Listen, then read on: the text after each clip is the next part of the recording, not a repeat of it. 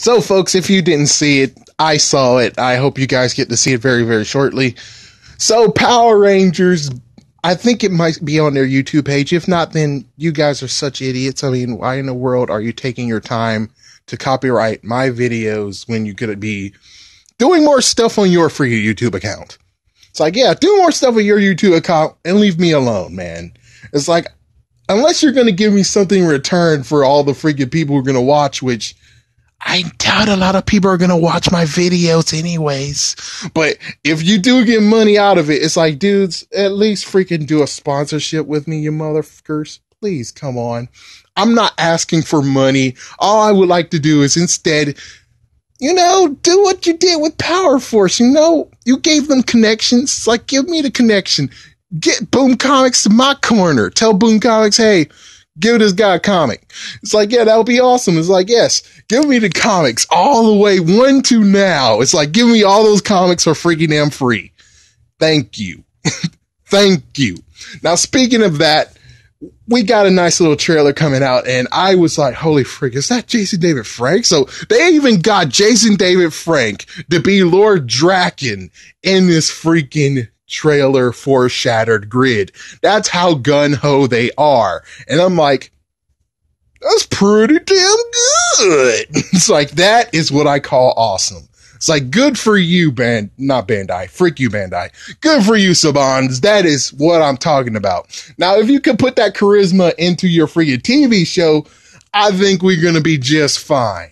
I think we're going to be pretty just fine. But I think Judd Lynn is pulling a Billy Cranston move that he did in Turbo. Well, Zeo going into Turbo. I think he's pulling that move right now. I'm pretty sure. I'm calling it.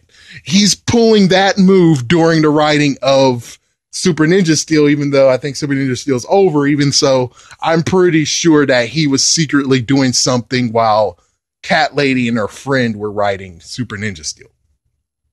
Anyways, I wish I had a lot to say about it, but I don't have the comics.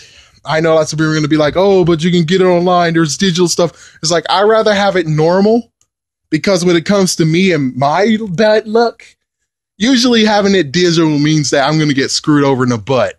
Okay?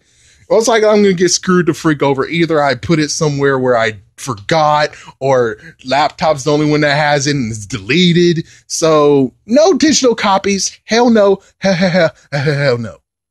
Hopefully they'll actually come out with the trade book. I forgot what it's called. But yeah, I would hope they just come out with those big books. And if so, and I'm able to just bump into them, that'll be awesome. But I think they're so damn popular that I most likely won't be able to do it. And yes, there's a comic book store near me, but it's a crazy drive to them. It's a crazy drive to them.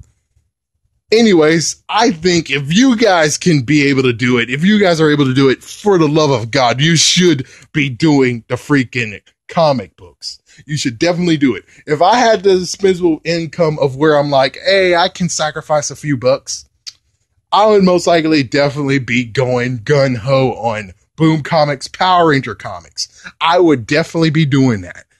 So you should do it. You should catch up. And if you need to catch up, you have a few options. A, you can go to Japanime and he has all of the freaking issues. B, you could actually go to Comic Historian. He'll have most of them. Yeah, he's kind of doing the whole trade paperback idea too, where he's like, okay, well, as soon as this story wraps up, then I'll put that freaking video up. But Japanime might be the best bet if you want to catch up all the way to the point of where you're like, all right, now I'm able to buy comics and start reading Shattered Grid. Shattered Grid is going to be very awesome. Don't miss it. Sadly, I'm going to be the one who's just be listening to Japanime as he talks about it, because I don't get to have that luxury. And again, somehow if Sabans is listening to this, for the love of God, man, if you're going to copyright my videos, give me something in return. I'm not asking for money. I'm just saying, give me that hookup you gave those other guys who did Power Force, and allow me to actually have the comic book. It's like, yeah, we're going to freaking do it, because most likely you're going to make decent money out of my freaking videos, even though I doubt it. But if you do, hey, at least the good news is that you're going to be trading $4 to $8 versus I don't know how much you're going to make out of this. For all I know, maybe every single video you watch is being watched and stuff. Or if it got popular, then chances are maybe you get $10. Maybe get $10. Maybe you get 5.